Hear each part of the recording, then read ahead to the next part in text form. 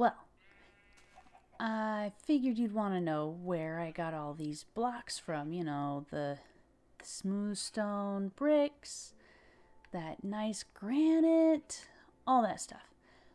What I do is I mine. This is Minecraft after all. And right over here, oops, there we go. This is my mine. For me, the key is having that pool of water because it makes it really easy to go down. Yours doesn't have to look exactly like this. This is just really convenient for me. But this takes me all the way to Y10. And then I get out of the water and I'm on Y11, which is currently primo for diamonds. But it's also really good for finding lava. So be careful. Alright. And when I'm making a mine, I generally do strip mines. But you'll notice that there's these odd shaped holes. Like over here and over here. Yep, there's a hole. Well, the reason why is because I found some goodies. Right over here is a very good example of what I'm talking about. So the way that I strip mine is I have a main corridor and then every 2 blocks. So 1 block, 2 block, hole. And I find goodies. And when I do find goodies, like this redstone, beautiful, I don't just dig it out, especially when I'm at Y11. There could be lava underneath it, and I don't want to lose it. That would be a complete bummer. And one that I kind of had to learn the hard way. So what I do is I dig all the way around. Just like this. And if there's nothing else of interest, then I go ahead and collect it. True, this is not the same method that a lot of other people take. This is just my method.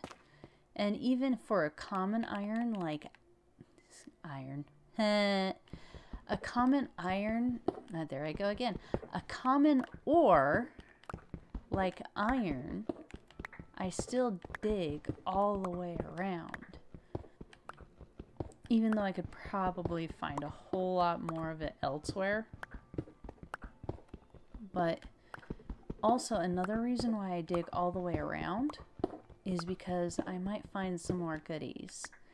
And I'm not saying just go circular around it.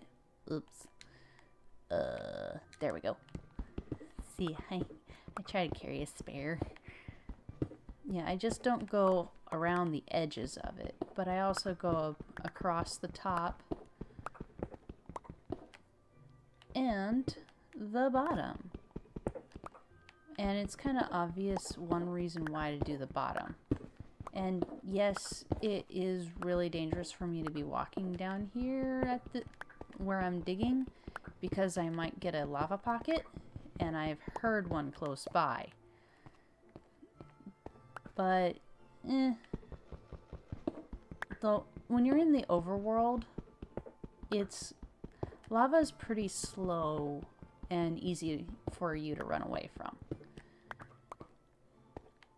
So yeah, this is how I generally mine, especially down here at Y11. You can find so many goodies this way. It's part of the reason why this hole is so big. Oh, and that funny looking black gray stuff down there, that's bedrock. Bedrock you can't break. Well, you can, but it's kind of a weird thing to do. And it's really, really, really not supposed to happen. But once 1.18 hits, that bedrock we're looking at right now is going to turn into deep slate. That's because the world's getting deeper. Not much longer until that happens. Alright. Now I'm going to show you another mining method that's commonly used. So I'll be right back. Okay, we're back. We are in a cave kind of offshoot in one of the ravines. This is actually the slime ravine, if you're wondering. Let's see here. Yeah, I've made a couple of bridges, so it's a little bit easier for me to get back and forth. But another common mining method for ores is just to go straight at it. It's not the most efficient, but when you're this high up, if you notice up in the corner, I'm at Y52. When you're this high up, you don't have to worry about finding lava and having that suddenly ruin your day. Ew, I nearly forgot to tell you something. But oh well, I'll get back to that in a minute. But yeah, you can just dig straight at it when you're this high up because you don't have as many things to worry about.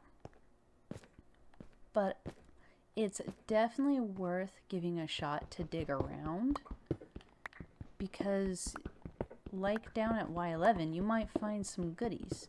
Maybe not as good, because come on, if I could stumble across diamond while I'm doing this, that would be awesome. Let's be honest, diamond's the way to go. Get best tools that way too. There we go.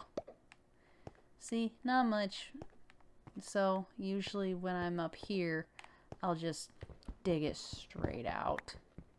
Not even bother to... Oh. Interesting. I would not have found that if I didn't do that. More you know. But, yeah. Usually I just dig it straight out and don't even bother to dig around it, but maybe I should start doing that. Otherwise, I might not find the entire vein. Ugh, that's a hole. This way. No, I am not lost. Slime. Oh! Get go. Go.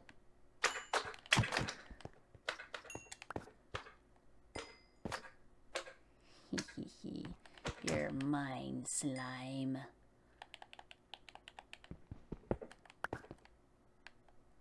And as you can clearly see, there's still quite a bit of area that I haven't explored. But, no. What I was trying to get to, this is perfect.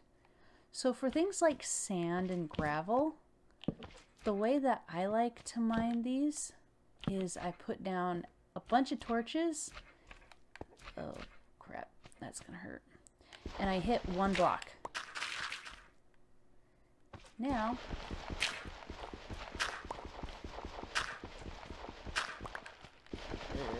come on, there.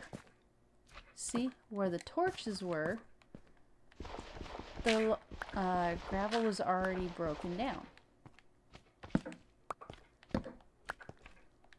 There we go. And when I'm trying to speed through digging that up, I'll just dig the bottom one up and try to quickly replace the block with a torch. And where is that slime? Keep on hearing him jump around. Oh well. And with torches put underneath... Oh, it's nighttime. That's not good. With torches put underneath, it makes it so the gravel will automatically get mined, I think is what you'd say. Oh well. But it makes it a whole lot quicker, a whole lot easier. And that works for both sand and gravel because of how easily they fall apart.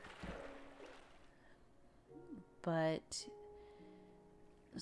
that's the three main methods for, mining different areas. I'm really, really liking my method of digging around, because I would not have found that one column of iron if I hadn't. Okay, oh yeah, it's down here. Oh, a whole bunch of zombie villagers. That's for later, though. I want to have a whole bunch of zombie villagers so I can start trading with them. But after I cure them. But I won't be doing that until I go to the nether and get some nether wart. Or, no, not nether wart, blaze, because I need to make a brewing stand. The local village doesn't have one. But last time I promised that I would harvest and use this piece of beauty. Alright. Wandering trader. But I digress. So this one is pretty much ready for harvest. I don't mind harvesting it a little early. And so, oh, and one thing I forgot to mention is put these blocks here, because last time I only had it go to here. But go one more forward, and that keeps the food from hopping out. Okay. Like so.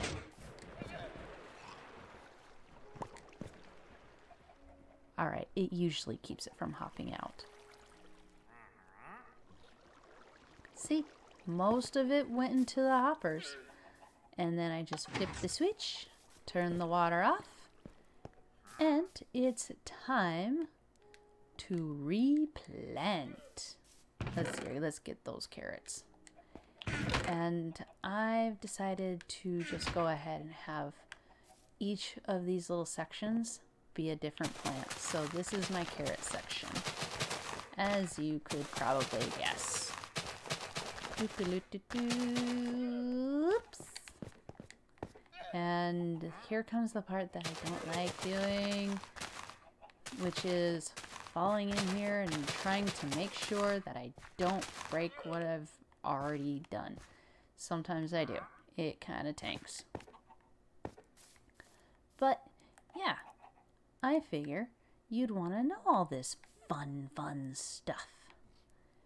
But it is time to say goodbye. So, okay, Papa, I love you.